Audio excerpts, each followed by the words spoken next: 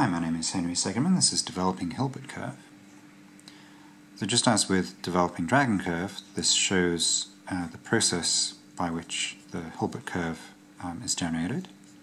So you start out with this curve consisting of three line segments. It's been smoothed out a little bit to make a nice surface. This time the next version of the curve is actually two steps down.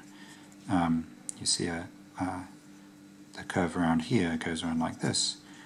The dragon curve has the property that at each step of the iteration, one segment becomes two segments. In this case, it's actually four, and so you get a slightly longer process. And so there's enough space to put in two steps of the windows and the surface in that time.